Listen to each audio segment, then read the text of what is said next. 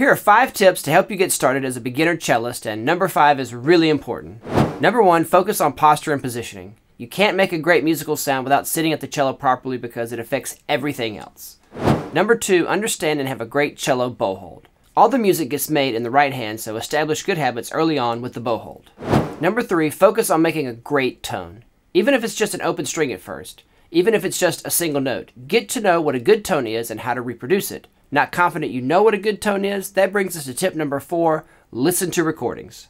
Listen to recordings of the pieces you are learning. You have to do this as a beginner. It doesn't replace practicing, but it is just as important. Number 5, and speaking of recordings, record yourself. What separates beginners from advanced players is the ability to hear mistakes, to hear what needs changing. The more you record yourself and listen back, the more aware of your sound and the more aware of your own playing you will become.